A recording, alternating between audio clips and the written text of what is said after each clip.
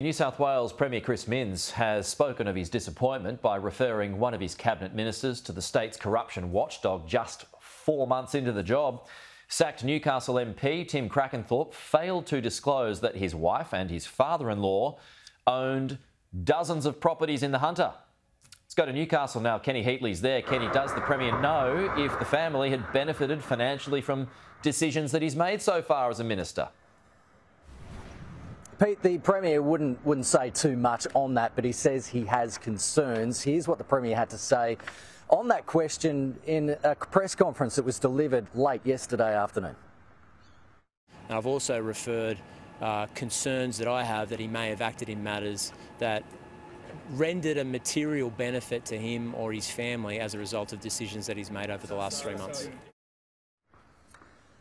Not happy with that response, Opposition Leader Mark Speakman delivered this statement saying, given today's revelations and referral to the Independent Commission against Corruption, the Premier must now provide answers to questions asked by the opposition regarding perceived conflicts of interest and give confidence to the people of New South Wales that relevant steps have been taken to manage any perceived conflicts of interest.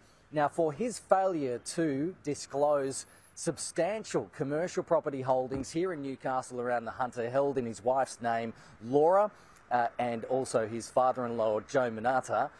He has been sacked from the ministry. He's been moved to the backbench. He'll stay in the party room, but the Premier says if ICAC does decide to launch a formal investigation into Tim Crakanthorp, then he'll be expelled from the party room. But leading up to the election in March, really Chris Minns campaigned on a platform of restoring integrity to government after multiple coalition scandals, including Jobs for the Boys, John Barilaro, Gladys Berejiklian being found corrupt by ICAC. And here's the Premier expressing his disappointment at having to refer one of his own ministers to the corruption watchdog just 4 months into the job. I am disappointed. I fully acknowledge that. This is not what we want, and we want to have a cabinet in New South Wales that the people of New South Wales can believe in and can have trust in and faith in. But that's part of the reason why I've taken this decision to remove him.